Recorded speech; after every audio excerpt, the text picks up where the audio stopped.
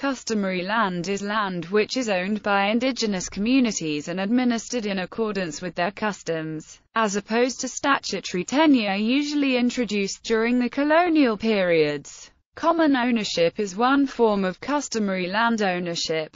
In the Malawi Land Act of 1965, customary land is defined as all land which is held, occupied or used under customary law, but does not include any public land. In most countries of the Pacific Islands, customary land remains the dominant land tenure form. Distinct customary systems of tenure have evolved on different islands and areas within the Pacific region. In any country there may be many different types of customary tenure. The amount of customary land ownership out of the total land area of a country is 97% in Papua New Guinea, 90% in Vanuatu, 88% in Fiji, 87% in the Solomon Islands, 81% in Samoa,